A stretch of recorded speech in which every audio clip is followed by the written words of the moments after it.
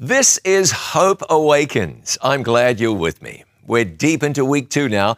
Next time we meet, Friday night, our subject will be Beyond the Light. We've all become very much aware of our own mortality in recent times. Healthy, strong people have been encouraged not to socialize with others in order to avoid an illness that has claimed many lives. People haven't been shaking hands with other people. We've been told we're not able to go to places we normally would go, and that's because we are aware now, maybe like never before, that life is fragile. So Friday, we look at all that. And I want you to know we're adding an extra presentation this week. Saturday morning at 11 Eastern. It'll be re-aired, re-shown at 2 p.m. Eastern. The subject is A Planet in Lockdown. If you've ever thought that what we've been going through lately is interesting, you'll really find Saturday morning's presentation fascinating. I hope you won't miss it, and I apologize if in some way it doesn't work with your schedule. Saturday night, The New Normal, A World Without Fear. And when I talk about a world without fear, I am not kidding. That day is coming, and you want to know all about it. Greetings tonight to our friends in Wichita, Kansas, the home of McConnell Air Force Base. Joyce is in Centerburg, Ohio, northeast of Columbus. Welcome to our friends joining us from Washougal, Washington, Butte Valley, California, kind of between Oroville and Paradise, Fresno, California, Deer Lodge, Tennessee, Armuchee, Georgia, and Arlington, Texas. I'm more than glad you're here with us. Thank you for being part of Hope Awakens.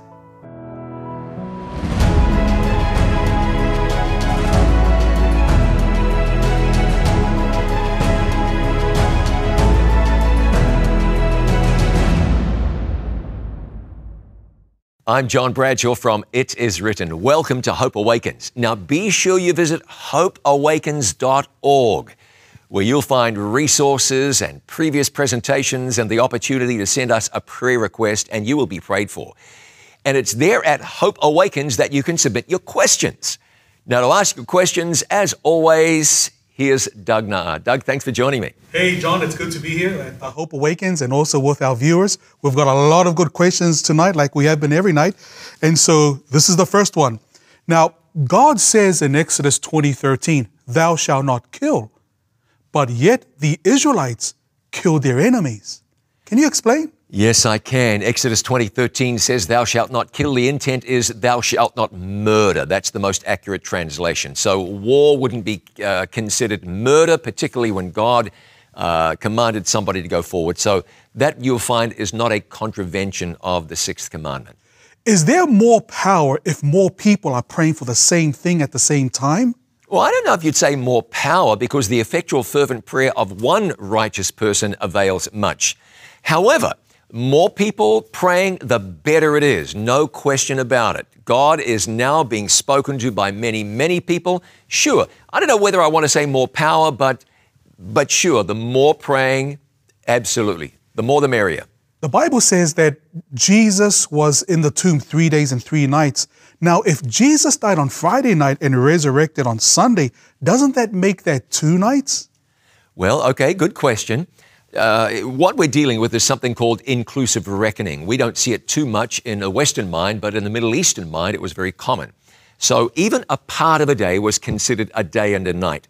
Friday, Saturday, Sunday, 3 days and 3 nights. It's how time was reckoned. Now, the Bible says many things about the duration of Jesus' stay in the grave. It says he would be raised the 3rd day.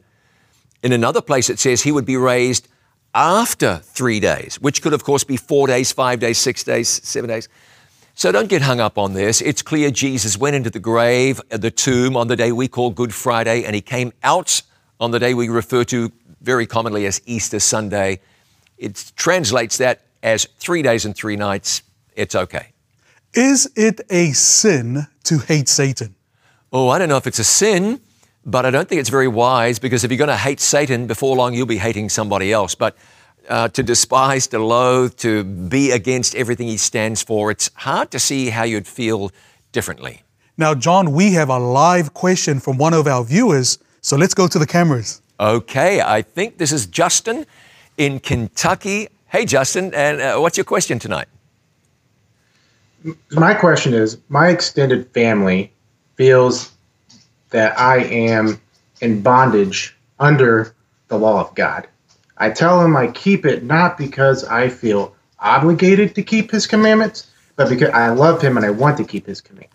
How do I keep testifying and witnessing and showing him that God's will for us is to keep his commandments? Okay, great question. I'm going to give you a verse here, Romans chapter 3 and verse 31, where Paul said this, "Do we then make void the law through faith?" He said, "Certainly not. On the contrary, we establish the law." So, Justin, you know, the questions about how do I convince my family, that's tough. Live your convictions, be the Christian God has called you to be, pray, and when you get an opportunity to share, you'll show where Jesus said, "If you love me, keep my commandments." You'll show Romans 13 verse 10, which says that love is the fulfilling of the law. So always point this thing back to love for God, Jesus living his life in you, Jesus and his disciples also keeping the commandments. But this is a matter of love, and love simply develops obedience and faithfulness in a person's life. Justin, thanks for joining us. I'm really glad you took time to be here tonight. Thank you. Thanks for being part of Hope Awakens. Thanks, Doug. Because Jesus had a human mother, was Jesus born into sin? Okay, we want to be careful with this. Jesus was born into a sinful world. His mother was a sinner. Jesus was not. He was sinless. The Bible says, "In sin did my mother conceive me." But again, you don't want to make Jesus an angel. He was not. You don't want to make Jesus a sinner. He was not that. So you just want to be careful how you tread through this one. Jesus was born a sinless individual into a sinful world. And thank God, through his life, Jesus never sinned, not once, not even by a thought. Therefore, he could be our perfect sacrifice. If the Sabbath is Saturday, then why do we go to worship God on Sunday? Great question, and I will answer that question tonight. You're in the right place. Can you please explain the continuity of the weekly cycle? You know, some people say there's no way to determine that the same seventh-day Sabbath we celebrate now is the same in the past. Oh, yeah, sure there is. You know what? I'll bring back a document that will help demonstrate that that is so. What we know is this. The only time people get worried about the continuity of the weekly cycle is when you start talking about what we discussed last night. There's no question at all that the day that we call Saturday today is the day that was the seventh day in the time of Jesus. For it to be otherwise, you'd have to entertain the idea of the entire Jewish nation somehow losing track of time. That did not happen. You can be sure that the day today we call the first day, second day, third day, those were the same first day, second day, third days back in the time of Jesus and even further back. Now, in the Sabbath commandment, it mentions everybody in the immediate family except the wife. Now, it has been explained to me that the Lord was addressing both husband and the wife in the 10 Commandments. Now, if this is true, why does the 10th commandment specifically mention not coveting your neighbor's wife? Well, it may well have been addressed to the husband and the wife, but keep in mind the society was a patriarchal society. So there was a lot of presuming that this is being addressed to the man as the head of the home and the household. That's most likely why it's that way. How do I help my sister to understand that Saturday is the day God set aside for his created beings to worship him? She believes that the day is Sunday in spite of all the Bible scriptures I read to her. Okay, well, you know, there are a lot of very genuine Christians who love God who feel that way. If you've shown someone the Bible, there's not a lot more you can do other than live a Christian life before that person and pray for that person. But one thing you might like to do is point your sister to last night's presentation at hopeawakens.org, and maybe that'll help her see her way through some of the questions she has. Now, we know that the Jews still keep Saturdays the Sabbath. If that's so, then why do the majority of the Christians keep Sunday? Okay, I'll use the same answer as before. You're in the right place. I'll answer that question tonight. Now, in Matthew chapter 5, verse 17 and 18, it talks about how Jesus came to fulfill the law. Now, some people use the word fulfill or define the word fulfill as meaning that Jesus came to complete the law at the cross. Yeah, well, I did not come to destroy the law, but to fulfill it, which means destroy it. No, Jesus didn't do that. You look through the New Testament and the commandments are repeated again and again. You look in the book of Revelation, blessed are they that keep or do his commandments. The problem we have is when people get hung up on obedience as though somehow that's how we're saved. We are saved by grace through faith in Jesus, and that will never change. Obedience to God happens as an inevitability. It's what happens when Jesus gets your heart and lives his life in you. If Jesus lives in you, he will lead you in the paths of righteousness. We're saved by grace, but we're saved unto good works, Paul said in Ephesians chapter 2. Now, in the book of Genesis, Satan is mentioned there, and he reappears throughout the Bible. Why does God wait to the last book of the Bible, the book of Revelation, to explain Satan and the origin of sin and the war in heaven? Well, I don't know that God does. You know, it's there in Genesis, it's in Isaiah, it's in Ezekiel. The book of Job shows us graphically. So I don't think he just waits until the last book. Do you know why Jesus was nailed to the cross and the other two were tied? Oh, I don't think they were. Everybody was nailed to the cross. That's how people were crucified back then. How do we know for sure that the seventh day is a Sabbath? Is it possible? It could be Sunday, it could be Tuesday, Wednesday. How do we know with certainty that Saturday is the seventh day Sabbath? Thank you. Great questions tonight, Doug. I think this will be our last one. We know because we looked last night and we discovered that Jesus died on the preparation day. That's the day that we call Good Friday today. And then he was raised on the first day of the week, commonly referred to by many people as Easter Sunday. So he died on Friday. He rose on Sunday. The day in between in which Jesus was in the tomb was the Sabbath. What day is between Friday and Sunday? It can only be the day which in English we refer to as Saturday, in Espanol, Sábado. There's just really no other way around it. Great questions. Get your questions to us at hopeawakens.org, and we would deeply appreciate it. I have a special guest tonight. He is a good friend of mine. He is an international speaker, international evangelist. His name is Pastor Mark Finley. Mark, thank you so much for joining me and being part of Hope Awakens. I am delighted to join you, John. Just absolutely thrilled to be part of this program, excited about what God is doing through It Is Written. Well, I'd love to take a few moments and have you talk with me about spiritual growth. So, someone wants to grow spiritually. What should they do? Well, first, if you want to grow spiritually, you need two things. One, a willing heart, and second, an informed mind. Now, what do I mean by that? You know, in the Bible, it says this in John 7, verse 17, if any man will do his will, he shall know of the doctrine. So Jesus is revealing that first there is a willingness to do his will. John 8, verse 29 speaks about Jesus, and Jesus said, I do always those things that please him. So when we come to Christ and we want to grow spiritually, first, there's that willing spirit. That's that desire to say, God, whatever you want me to do, you just reveal it to me. Second is the informed mind. I may have a willing spirit, but I don't have an informed mind. What do I mean by that? John 17, verse 17, sanctify them through thy word is truth. So the Bible filling our mind, giving us direction in our life, enables us to grow spiritually. Now, what advice do you have for someone who wants to grow in their knowledge of the Bible, who really wants to grow in their faith in God? What would you say? I would say don't let the things that you don't understand in the Bible keep you from appreciating the things you do understand. So, for example, take the book of John, begin to read the book of John chapter by chapter. When you read the book of John, you're going to come to case histories in the book of John and ask God to do for you what he did for those Bible characters. When you read in John 3 about Nicodemus and his being changed by the Spirit of God, when you read the man with the palsy in John chapter 5, don't worry about speed reading. Read slowly, and as you read it, say, God, do that for me. Now, in 2 Corinthians 3, verse 18, it says, by beholding, we become changed. So if you want to grow spiritually, put your mind in touch with God through his word. Commit your life to doing whatever God says in his word. And as God reveals light to you, do that. John 12:35, Jesus says, walk while you have the light. Jeremiah 15, verse 16, Jeremiah says, thy words were found and I did eat them. So, John, the Bible becomes the very basis of our spiritual growth.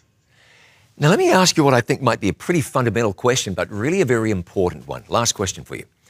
Tell me why you believe or why it is important to pursue spiritual growth. My expectation is that there's a lot of people who feel like they're just fine, or they'd be surprised after knowing God for so long that they might want to grow. So why is it important to continue to pursue spiritual growth? Well, it's like this. If you do not exercise, your muscles atrophy. In other words, if you don't get any physical exercise, your body deteriorates. So the question that I can reach a certain plateau in my spiritual life and stay there is not true. I'm either growing spiritually or I'm dying spiritually. So the reason to pursue spiritual growth is because it enables us to be spiritually fresh and spiritually alive. In addition to that, pursuing spiritual growth enables us to have things that God wants us to have in a much broader way. In other words, when we pursue spiritual growth, we indeed see Christianity in much broader terms, in much greater terms. What Jesus has for you, those of you that are watching today, as you listen to Pastor John speak, there's more light for you. There's more truth for you. God has greater heights for you. And as you approach these presentations of Pastor John's with an open mind, with a willing spirit, you will grow spiritually to a deeper joy, a greater meaning, a deeper purpose in your life than you can possibly imagine. Let the Lord speak to you as you hear Pastor John. Mark Finley, I can't say thank you enough. I deeply appreciate you taking your time. Thank you. God bless you. Dr. Mark Finley, so glad that he joined us tonight. What a blessing to have him on Hope Awakens. Let's pray together before we begin to open up the Bible and hear the voice of God speak. Let's pray. Our Father in heaven, with grateful hearts, we approach your throne of grace. We want to grow spiritually. So let that be so tonight as your Spirit leads us. Let your word be alive. Give us that willing spirit that we just heard about. Speak now, we ask you. And we pray in Jesus' name, amen. Early this year, the Gallup organization announced that for the 18th year in a row, nurses ranked #1 in their annual poll of most trusted professions. 85% of people said they trusted nurses. I don't know about the other 15%, what they had against nurses, but that's a pretty high approval rate. Second on that list, engineers, trusted by 66% of people. Then medical doctors, then pharmacists, and then dentists. Police were next. At the bottom of the list, car salespeople, trusted by less than 1 person in 10. Politicians were only just higher. Now, this particular poll didn't include firefighters. And many polls have shown that firefighters are the most trusted professionals globally. They are admired and appreciated. They are trusted. Thank you, firefighters. But it's not always easy to know who to trust or when to trust. Back in 1957, on the first day of April, the BBC, the British Broadcasting Corporation, announced that Swiss farmers were harvesting a bumper spaghetti crop. Footage was shown of Swiss people pulling spaghetti down out of trees. The BBC's viewers were impressed, and many of them called the BBC, asking how they could get their own spaghetti trees. The switchboard operators at the Beeb told callers to place a sprig of spaghetti in a tin of tomato sauce and hope for the best. While we know that spaghetti is made from wheat and does not grow on trees, most British people at the time, remember 1957, didn't have a clue about spaghetti. It wasn't widely eaten in Britain at the time. And this was the BBC. The presenter was greatly respected. And remember what day this happened on? It was April Fool's Day. Fake news has become a thing in recent years, but fake news isn't new by any means. A challenge we have is that we are wired to believe, especially if the one doing the telling is someone we think we should believe in.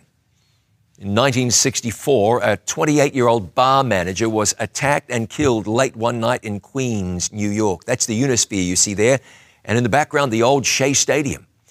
The New York Times reported that 38 people saw or heard the murder and did nothing. Other reports said that people stood by and watched the terrible crime take place right in front of their eyes and wouldn't make a move. It was called the crime that changed America. People were horrified by this. What in the world was the country coming to? And that, I think, was the right question to ask. What was America coming to when a newspaper like the venerable New York Times could publish a story in which almost nothing was true? The one sad truth was that Kitty Genovese lost her life. But apart from that, there were not 38 witnesses to the murder. There were, in fact, none. Some neighbors did hear her cry out for help, but it was 3:30 in the morning. Most of those who heard didn't realize it was a cry for help. One man went to his window, shouted at the attacker, and the man actually got in his car and drove away. But he returned and, well, of course, it was a terrible tragedy. But the facts that are remembered today by millions of people simply are not fact. And that can happen. Deception isn't new and it's everywhere.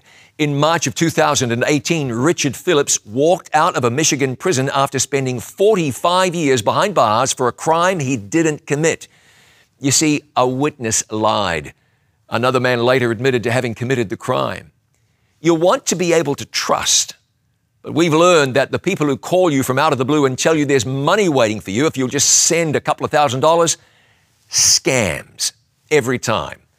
We've learned that when you get a bargain at a tourist market far from home, there's a very good chance you are wasting your money on a cheap imitation of the real thing. In 2009, the perpetrator of the largest financial fraud in American history was sentenced to 150 years in prison.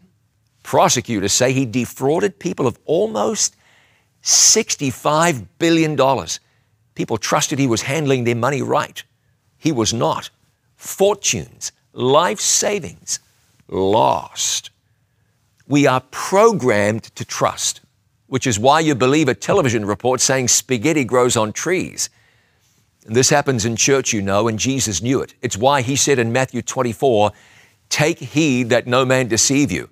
For many shall come in my name, saying, I am Christ, and shall deceive many." So how are we to handle that? I'll tell you. You check. You verify. Verify what you're told in church. Verify what you're told by well-meaning church members. We can't afford to be fooled. The Bible is the Word of God. Someone's opinion, a video on YouTube, that's not the Word of God. Read the Bible and believe that. How many wise men visited Jesus after he was born? How many? Let's count them. 1, 2. In actual fact, the Bible doesn't tell us. Where did they visit him? At the manger, right? Nope. At a house. Matthew 2 verse 11 says, "And when they had come into the house, they saw the young child with Mary his mother and fell down and worshipped him." The wise men didn't arrive until after Jesus' birth. The animals went on the ark 2 by 2, except, of course, they didn't. The unclean animals went on 2 by 2, but the clean animals went on by 7s. Here's Genesis 7 and verse 2. "You shall take with you 7 each of every clean animal, a male and his female. 2 each of the animals that are unclean, a male and his female." But we get told things and we believe them to be true. People used to believe the earth is flat. Of course, there's no truth to that. People used to believe spiders have 6 legs. They have 8.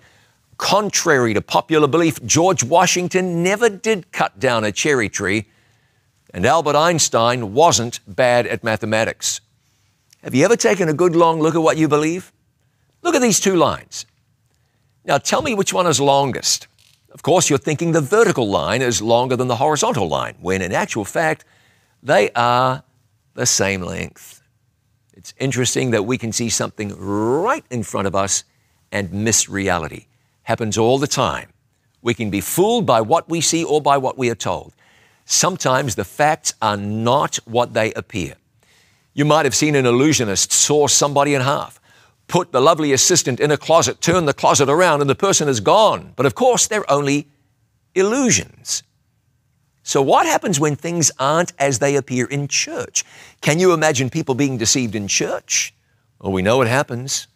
The preacher claims to be healing people. He says there's a man with a brown jacket on. He has a heart condition. He should come forward for prayer because God wants to heal him. Well, it turns out there is a man wearing a brown jacket. He does have a heart condition. He does come forward for prayer, and the preacher knows this because his wife was back there speaking into a microphone, feeding the information into a monitor in his ear and telling him so.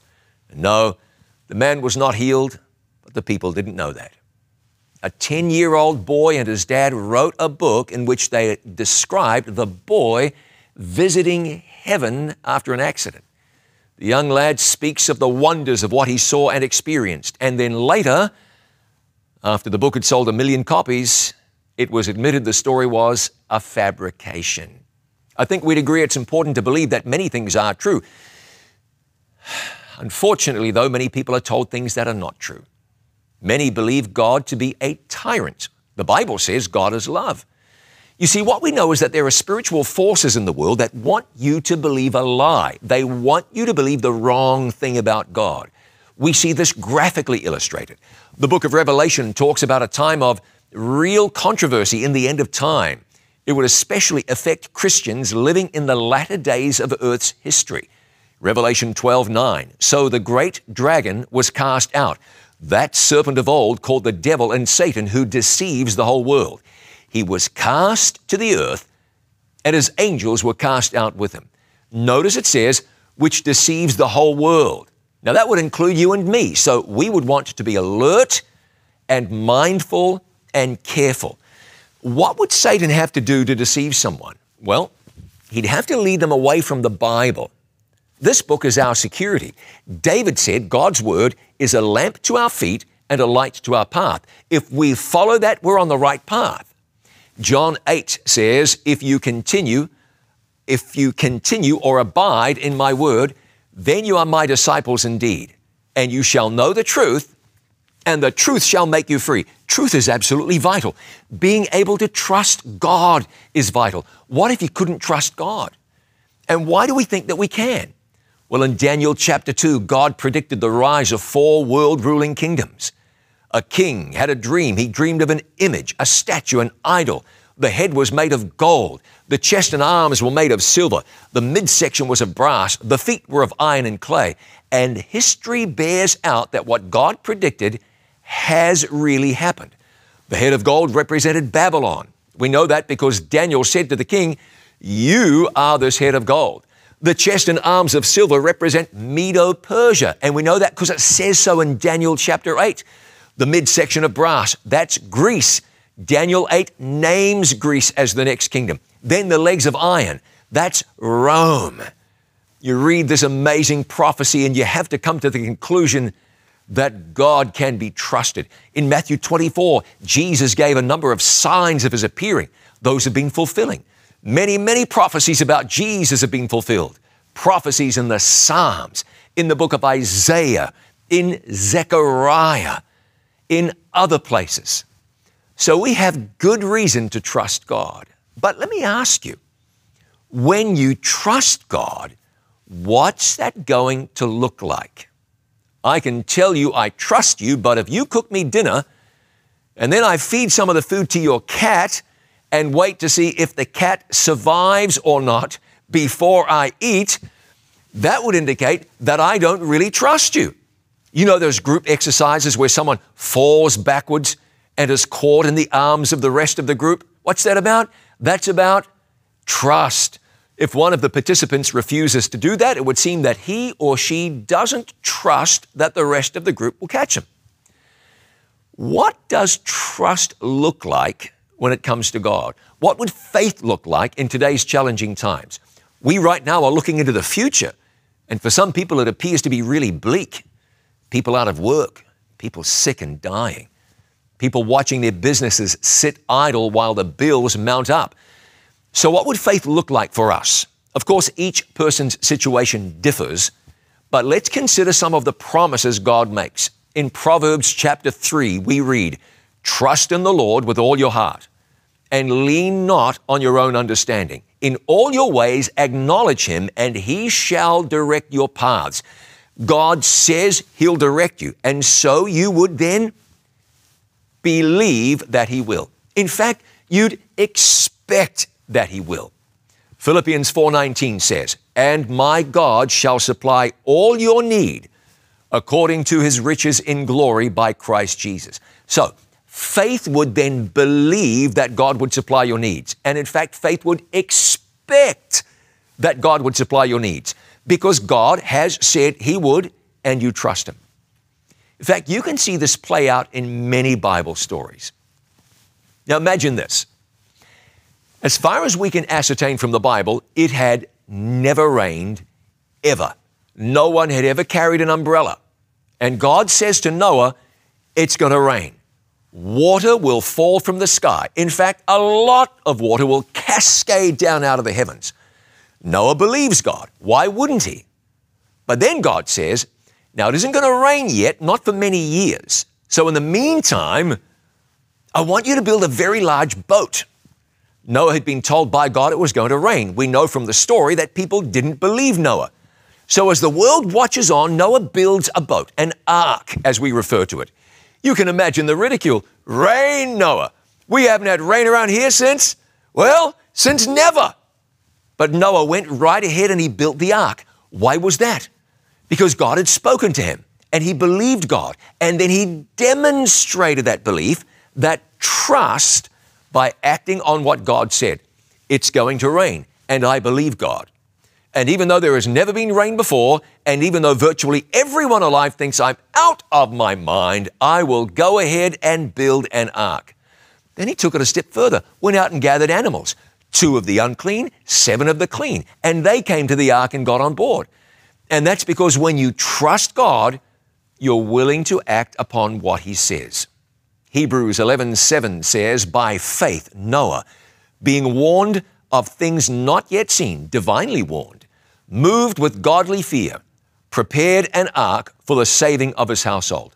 Noah believed God and demonstrated that belief by acting on what God said.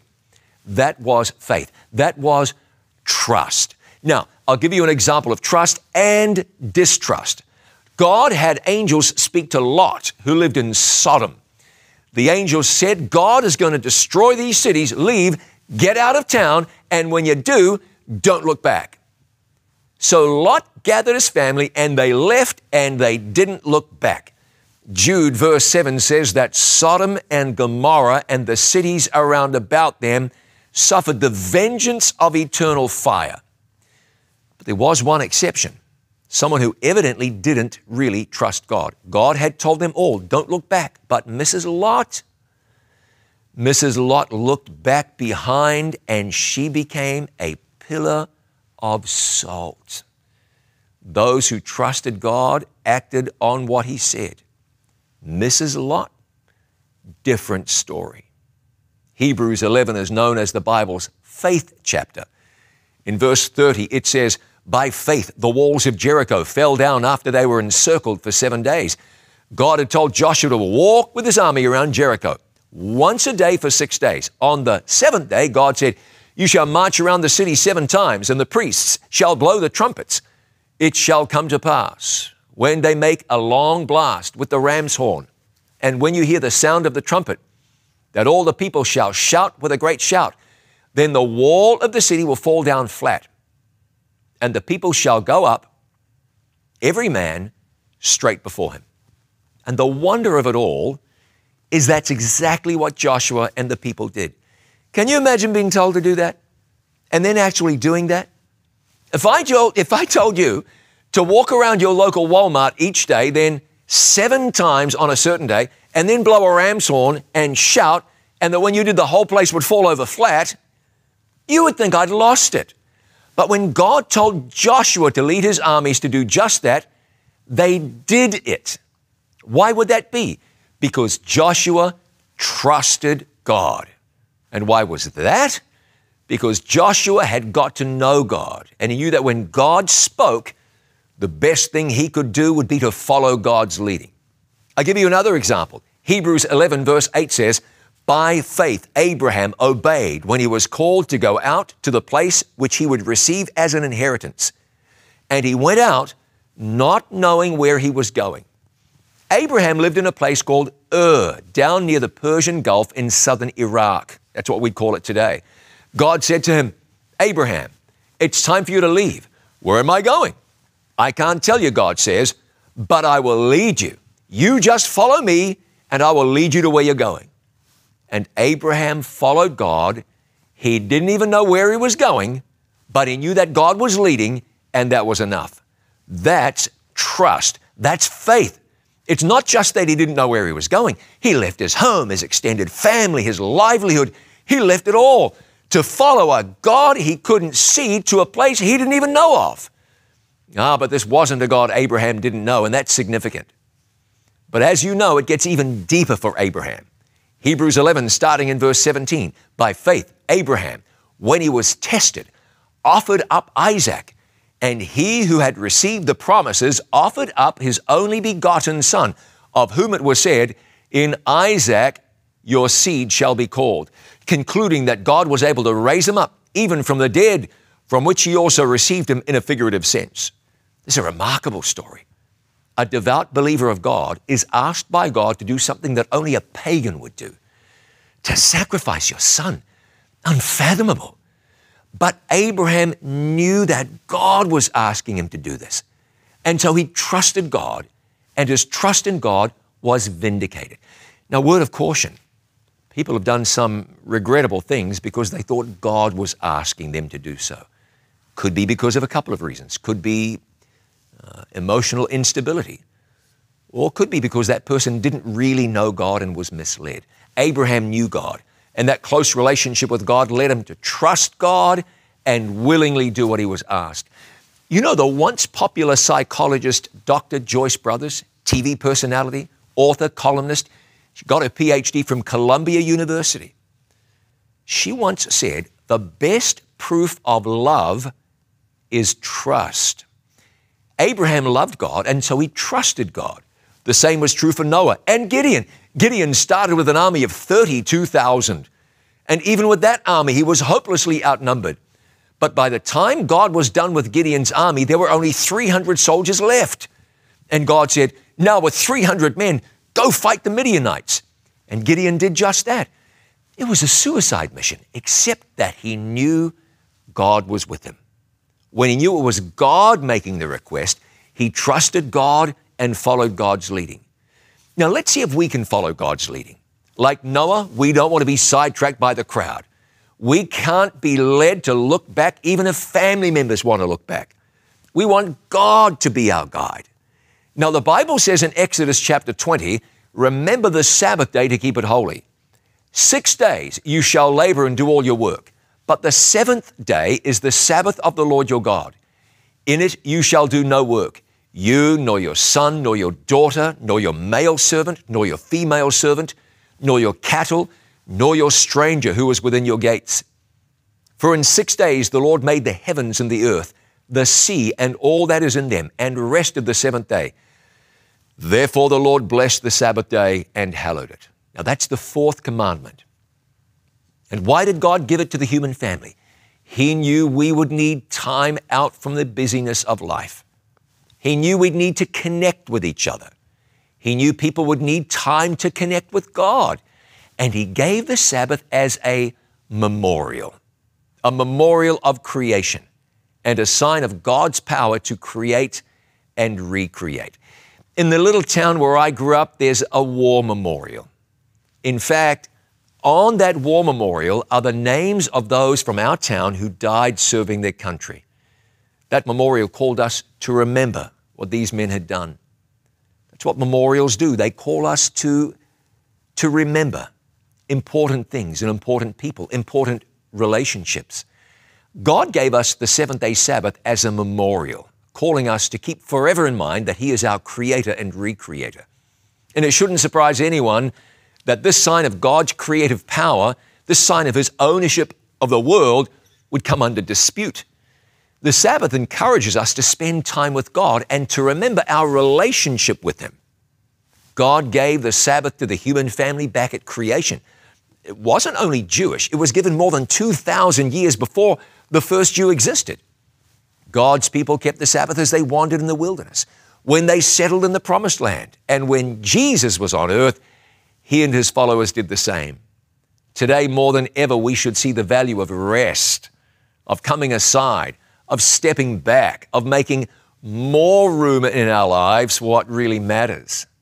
This was a gift given by a God who knew what he was doing, by a God who loves communion and fellowship. God evidently craves spending time with us. Think about that. What does that tell you about God? He has a universe so vast we can't comprehend, and yet he delights to spend time with us. That's fantastic. So if the Sabbath was changed, that'd be colossal. You remember that in the Bible, they accused Jesus and his disciples of failing to give the Sabbath proper respect. They were furious to the extent they wanted to kill Jesus for that. Can you imagine if all of a sudden a sect rose up and ignored the Sabbath altogether in that environment? That would be huge. There would have been a civil war, you would think. So one would think that if God's own law was going to be changed, if there was going to be some sort of constitutional amendment regarding the Ten Commandments, the Bible would have to say something about it. God says to us, remember the Sabbath day to keep it holy. What do we say about that? It's clear. You find it in the Bible, easy, but the reality is not everyone is enthusiastic about that. Not everyone in your family might be supportive of that. It might even be that where you worship, people don't agree with God on this one, even though it's right here in the Bible. Today, most people would think of the Sabbath as the Christian day of rest. They'd think of it as Sunday. But is Sunday in the Bible as a holy day? The truth is, no, it's not. If Sunday really is the Christian day of rest, then the Bible would definitely say so. But in the New Testament, Sunday's hardly mentioned. The Sabbath is mentioned many times. But Sunday? Look at this, John 20, verse 19.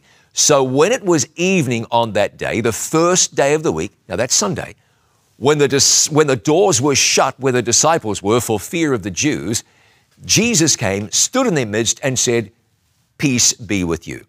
There was a gathering for what reason? For fear of the Jews. Certainly not to celebrate the resurrection. They didn't believe the resurrection had even taken place. In 1 Corinthians 16, we read this, "Now concerning the collection for the saints, as I have given orders to the churches of Galatia, so you must do also. On the first day of the week, Sunday, let each one of you lay something aside, storing up as he may prosper, that there be no collections when I come." No, this wasn't anything to do with taking an offering in church. Paul asked believers in Corinth to put money aside every first day of the week for believers suffering due to a time of famine and hardship. This was a collection being taken up for other believers who were struggling financially. And when I say collection, when Paul sent somebody, he would collect the money that people had set aside at home. Paul says, after the Sabbath is over, decide what you can spare for fellow believers. And you'll notice he was writing to the Corinthians. What did Paul do when he was with the Corinthians? Acts 18 tells us. After these things, Paul departed from Athens and went to Corinth. Verse 4, "And he reasoned in the synagogue every Sabbath and persuaded both Jews and Greeks." While he was in Corinth, Paul kept the Sabbath. He sure wasn't going to write to them and say, "You can forget about it now." In Acts 20, we find a situation where Paul had just traveled from Philippi to Troas. It says in the Bible, "Now on the first day of the week," Sunday again, "when the disciples came together to break bread, Paul, ready to depart the next day, spoke to them and continued his message until midnight. There were many lamps in the upper room where they were gathered together. And in a window sat a certain young man named Eutychus, who was sinking into a deep sleep. He was overcome by sleep. And as Paul continued speaking, he fell down from the third story and was taken up dead." The moral of the story is, don't fall asleep in church. They were having a preaching service on the first day. They broke bread. They did that just about every day, not just the Sabbath day. This was Paul's last day with them, which is why he preached so long. He eats, sleeps, and then the next day walks 14 miles to catch a ship. When did he do this? If it was nighttime, and if it was the first day of the week, this was Saturday night. How do we know that? Because in the Bible, a day is measured from sunset to sunset. After the sun sets, a new day begins from a biblical vantage point. So it's the first day and it's dark that Saturday night. Sunday night would have been the second day of the week. So on Saturday night, Paul preaches, Eutychus falls out of church, and the next day, Sunday, Paul walks more than a half marathon to go and catch a boat. This doesn't show Sunday as sacred, it shows the opposite. The Sabbath day points us to Jesus, the one who created this earth back in the beginning. Why would we want to forget that? In these final days of Earth's history, there's a call to worship Him. Revelation 14, the final gospel message to go to the world says, worship Him who made heaven and earth, the seas, and the fountains of waters. That's a call to remember the Sabbath day to keep it holy. In fact, the angel there in Revelation 14 uses the same language as used in the Sabbath commandment. It's clear that God is calling us back to something we've forgotten to remember. Where else do you read about it in the Bible? New Testament, Luke 4:16. So he came to Nazareth where he'd been brought up, and as his custom was, he went into the synagogue on the Sabbath day and stood up to read. You can read in Matthew 24 where Jesus explicitly said the Sabbath would be kept after he died and went to heaven. Pray that your flight would not be in the winter or on the Sabbath day. That's what Jesus said. Looking ahead 40 years. Jesus was talking about something long after his death. And he said that in that day, God's day would still be important. You read in Revelation 1:10, the Lord has a day. And you read in the Bible where the disciples certainly could not have changed the Sabbath day. They said, we ought to obey God rather than men. You see, what makes it important is that it's important to God. God gave it. Jesus observed it. Jesus showed it's important to him. If it's important to Jesus, it's got to be important to us. Imagine Jesus dying on the cross and saying, this is important to me. Wouldn't it then be important to you?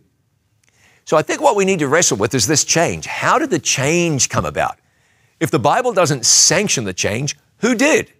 Well, I can tell you the change happened gradually. In the 4th century, the emperor of the Roman Empire was a man named Constantine. His empire was fractured, and as part of an effort to unite his empire, he passed a law that sought to unite everyone religiously. Here's part of an edict he issued.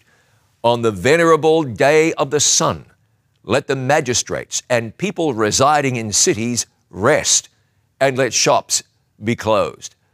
A commandment of God was changed by the government of the Roman Empire in an effort to unite pagans and Christians in Constantine's kingdom. It wasn't changed by Jesus. It wasn't changed by his disciples. A gradual change took place, and this then entered into the practice of the church of the day. Eventually, the modern church claimed the credit for making the change. From a church teaching book, we read this. Question, which is the Sabbath day? Answer, Saturday is the Sabbath day. Question, why do we observe Sunday instead of Saturday? Here's the answer. Because the Catholic Church transferred the solemnity from Saturday to Sunday. Now, I'm not saying this with criticism in my heart. This is simply a matter of the historical record. But does any church have the authority to change God's law? No. But down through the years, owing largely to the influence of tradition, this practice became entrenched in Christianity. In a book called Catholicism and Fundamentalism, written by Carl Keating, a former lawyer, a man with a JD at least, very smart fellow, you read on page 38, fundamentalists meet for worship on Sunday. Yet there is no evidence in the Bible that corporate worship was to be made on Sundays.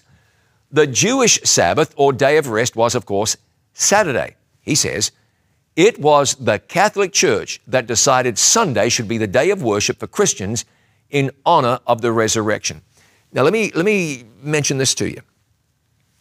The Bible nowhere says we should honor the resurrection by changing the Sabbath day.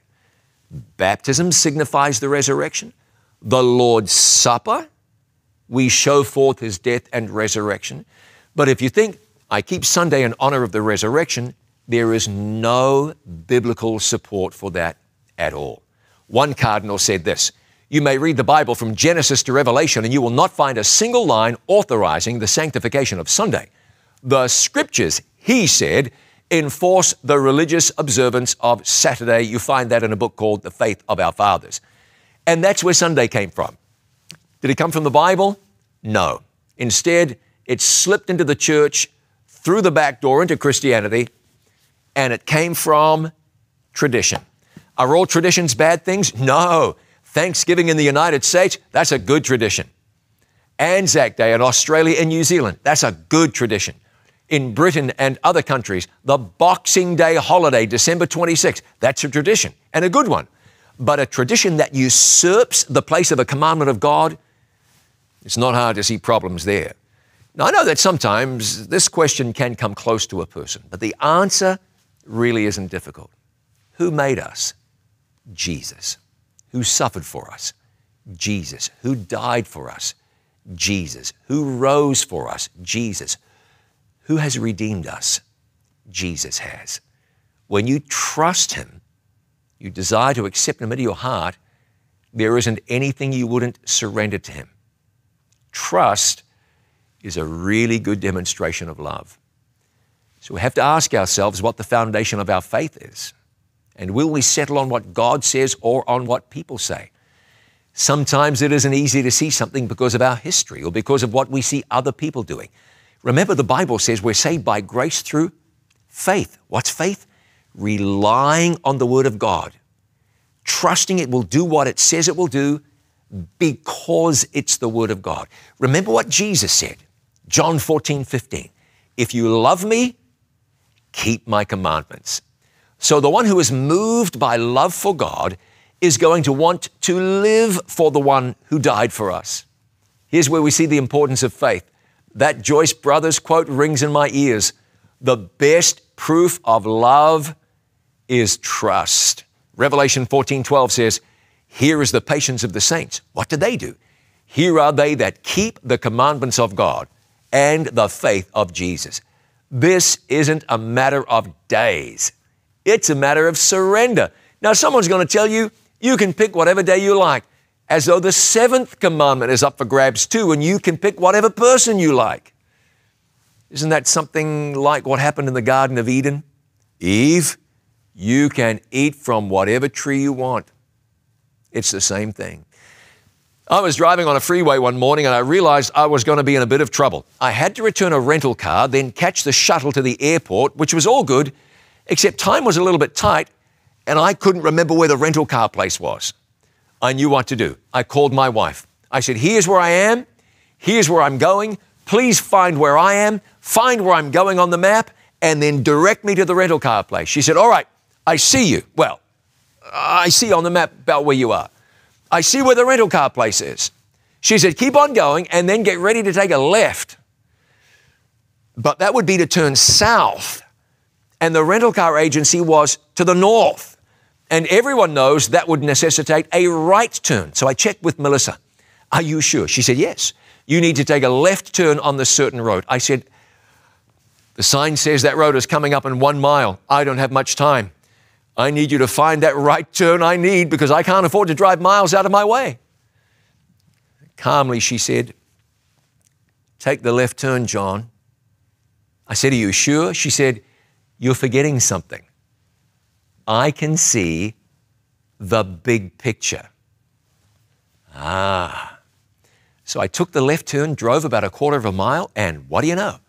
The road turned off to the right, came right back around, went north, and took me straight to my destination. My wife had saved the day. Again, she could see the big picture. It's the same in our relationship with God. God can see the big picture encompassing eternity, encompassing real faith. Today you'll hear voices telling you to do this or believe that, but the voice to listen to is the voice of God. Following the leading of God, that's what we call faith. It's trust, like Noah building that ark. Even when it might seem unlikely, you can trust God with everything. Jesus is going to return to this earth. We think that's going to be soon, but we freely admit we don't know how soon is. But whenever Jesus comes back, we want him dwelling in us, living in us, doing heaven's will in our lives. Remember Joshua's words, "As for me and my house, we will serve the Lord." When Jesus has your life, he's going to live in you more and more and more. You'll grow, and you can trust God with your whole heart. Trust God with your whole life. That trust will be demonstrated like it was in Abraham's day, in Gideon's day. When Jesus comes back, what a day. And I want to give you the opportunity tonight to make a decision for Jesus, to make a decision for eternity. Jesus trusted his Father as he died on the cross. We can trust our Heavenly Father as we live on this earth. I want you to make a decision tonight. To do so, you're going to have to text me. Here's my number, 423-264-2575. Send me a text message. Send me the word REST, R-E-S-T. And when you do, I'll send you a question. Grab your phone and send me a text message.